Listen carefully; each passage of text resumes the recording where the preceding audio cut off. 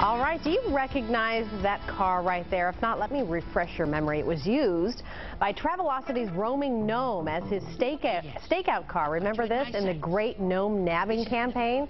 Well, after driving through Dallas and New York City looking for travelers to surprise, guess what? The gnome car is back, this time in North Texas, and it's on a new mission. It's getting donated to Dallas-Fort Worth Can Academy Cars for Kids. And joining me now, Richard Marquez. He's the CEO of Dallas-Fort Worth Can Academies, and Bradley Wilson, CMO of Travelocity. It's great to have both of you here. Thank you for having us. Okay, Brad, I heard the gnome wasn't too happy about the car being donated. Is that true?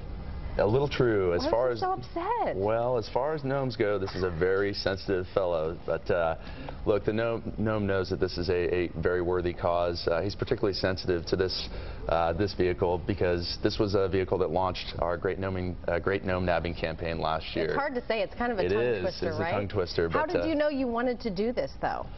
Well, I've been in the Metroplex for many years, and heard of Texans Can Academy, and Richard and his team run a very worthy organization. And you know, that Great Gnome Nabbing launched and changed someone's life for us by traveling around the world.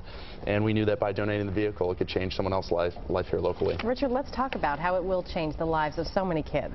Well, every time somebody donates a car, you know, especially like the gnome, it was hard for him to give it up. And most people like to keep their cars. Some people get attached to them, but if they donate them to us, they change people's lives. You know, one car can change one kid's life, and so every time somebody donates a vehicle, it makes a big impact on North Texas because of the numbers of kids that we graduate every year. We're looking at the gnome now. I guess he's helping out our floor crew with some of the cameras.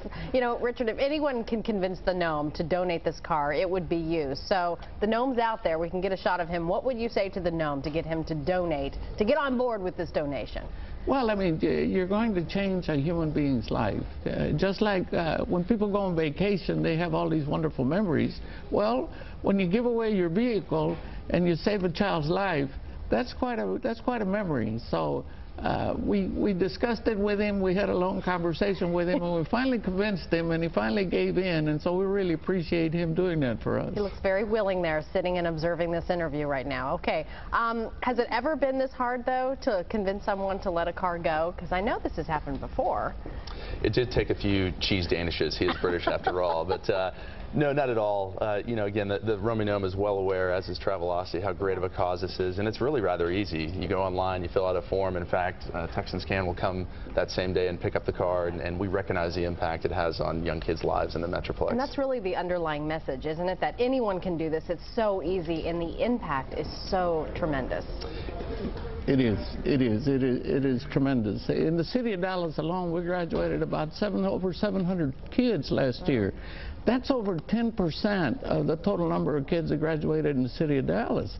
So you can imagine the impact we're making in the economy in this city and in lives in general. Absolutely. A great thing you all are doing. Thanks so much for coming on. Thank you, Gary. Yes. All right. If you want to donate a car, find out where all the auctions are and when, well, all you have to do is log on to TexasCarsForKids.org. And GMT will be right back after a short